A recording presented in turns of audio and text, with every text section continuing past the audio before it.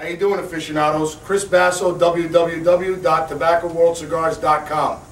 I'm standing here with Eric Espinosa, owner of EO Brands, creator of 601, Vibe, and Rio. I know you're familiar with those brands. We've been selling them to you for the past year online. The 601 is something new and something that I felt it was appropriate to recommend as a cigar of the week this week.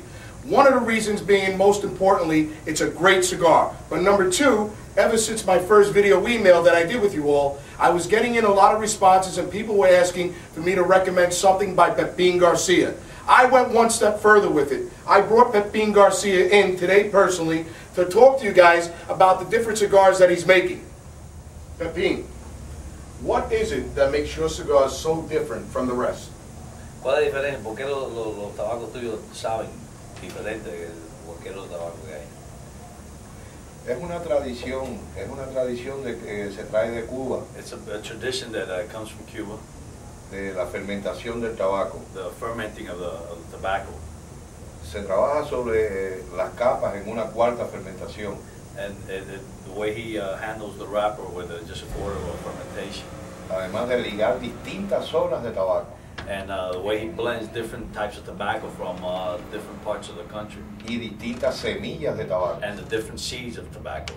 Todas las semillas que yo uso son procedentes de semillas cubanas. All the seeds he uses they come from Cuba. Muchas son cosechadas por cubanos. A lot of them are grown by Cubans. Que llevan muchos años aquí en el exilio. They've been here for many, many years. Y yo traigo toda la tradición de Cuba desde que nací en esto. He's brought all the tradition from Cuba, and he's been born in this. El éxito o la forma es, yo trabajo un tabaco muy tradicional a los Montecristo. One of his favorite cigars is the Monte Cristo. So what he does is he blends his tobacco very similar to the way they blend them back there in Cuba. Dentro de algunas líneas mías se encuentra también algunos parecidos al Partagás y otros al H-Uma. And a lot of his blends, you have a little bit similar taste to the Cubans, Partagas and H-Umans. That was going to be one of my next questions. I wanted to ask, is there, a lot of people, a lot of my customers ask, is he using Cuban tobacco in these cigars? Muchos clientes quieren preguntarte por qué, que si tú estás usando tabaco cubano, por qué los tabacos tuyos saben tan bueno y por qué saben tanto a los tabacos cubanos. Sí uso tabaco, es casi el mismo tabaco cubano, es la semilla cubana cosechada en Nicaragua, en Honduras y en Ecuador.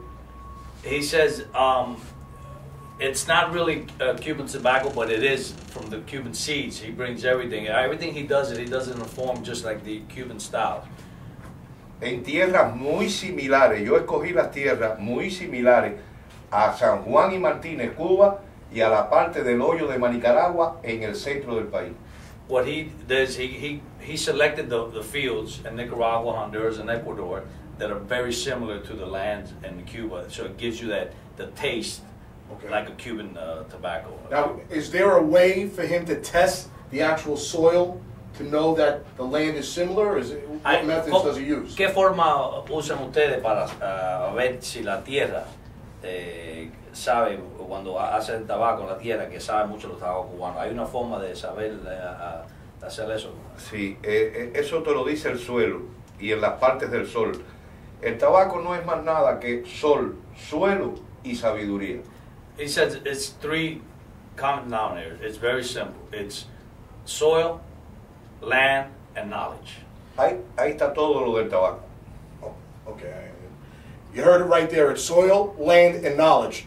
Those are two questions. I think the most important question that we like to know as cigar aficionados, and I'm going to ask it right here, and you're going to find out firsthand along with me. Pepin, are you coming out with anything new that we can all be looking forward to? Va a sacar un tabaco nuevo que todo el mundo le va a interesar. Ahora sale el Don Pepin nuevo negro. He says he's coming out with a Don Pepin black. Okay. The black label I was just handed prior to this video taking place, and I can't wait to try it. But I want to go over to the cigar that I'm recommending right now, the 601 red label. The 601 Red Label comes with a Habano wrapper. That's correct. Okay. It comes in 5 sizes. They make the Robusto, they make a Robusto, they make a Toro, Torpedo, and a Churchill. And now something new that you just handed to me too. Well, we're testing a box press cigar. This will be his first box press cigar, and we're just experimenting on it, and we should have it out in either late December, early January. And it's a very similar taste to the Habano, the 601 Habano. It's just in the form of box press for someone who enjoys box press cigars, so they can enjoy it also. Well, guys, I enjoy box press cigars, okay? You know me, I'm a big Padron fan. A lot of his anniversary stuff comes in a box press. But I can honestly tell you, this cigar is a home run. There's a couple things also that I think you should know. Prior to the release of the 601, we were selling in advance multiple boxes. I can't tell you how many times I've reordered for the 601 here in this store and online. And I'm looking up top, and I see a hole up there because we're missing certain sizes right now. So we're going to be placing another order before these guys walk out the door. I just wanted to ask Eric a couple more questions about his company, what he intends to do with it, where he expects to go, and some of the future things that he has coming up with EO Brands. I only think it's right. He's here, and we thank him for it, and I'm going to do that now. What do you expect in the future with 601 and EO Brands? Well, I expect very commonly. The major part is to put it in someone's mouth. When you taste it, I know you're going to come back to it. Okay. Our next venture is the box press. Now I'll tell you a little bit about this box press. It's not your typical box press. Pepin, he won't change his styles. All he does to do, he likes to, I wouldn't say use the word imitate, but since he's from Cuba, he knows everything there is to know about Cuban tobacco. So these box press cigars actually do get box pressed in a box. A lot of box press cigars made outside of Cuba, they're handled in presses. Right. These will be box pressed in the boxes itself. Awesome. So it's something that no one sees out here. You know, it's an old tradition. So you can't change their ways, and I don't want to change his ways. You heard it there firsthand.